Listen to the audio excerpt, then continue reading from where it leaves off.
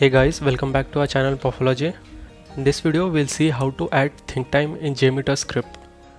So over here I have this thread group inside which I've added this transaction controller, and inside the transaction controller I have these three APIs. So as of now there is no think time in between these APIs. So let's run this script. In thread group I have put one user and the loop count is 4. So let me execute this. So now you can see the APIs got executed and there was no think time, or you can say there was no wait time in between the execution of API 1 or 2 or API 2 and 3. But the real user will have some pause time or the wait time in between two user actions, and that is the reason why we add think time in our JMeter scripts. So to add think time, you have to right click on this transaction controller and click on add think time to children.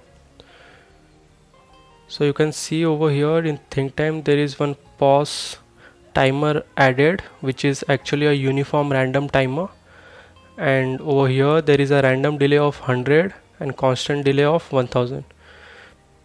So the value of uniform random timer is calculated such that 100 is subtracted from 1000 and 100 is added to 1000. So the values come to 900 to 1100. So a random time in between these two values will be selected and will be added as a think time in between API 1 and API 2. The same thing goes for this think time between API 2 and API 3. So let us execute this script now and see.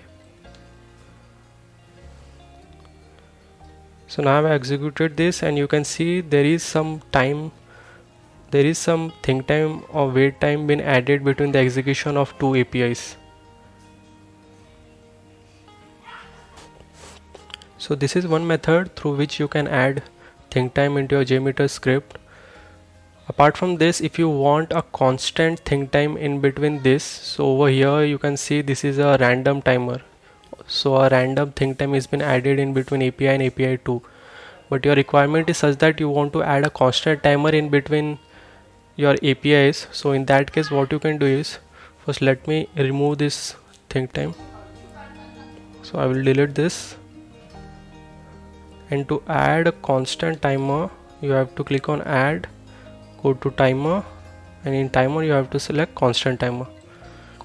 So if I place this constant timer over here and mention 1 second or 1000 milliseconds over here, and then again run the script, so you will see that there will be a interval of 1 second in between the execution of each API. So this is how you can add a constant think time in between your APIs.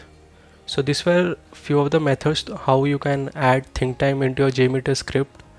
If you like the video, do like, share and subscribe our channel Perfology. And to know in detail about think time, you can refer our 5th video of performance testing tutorial.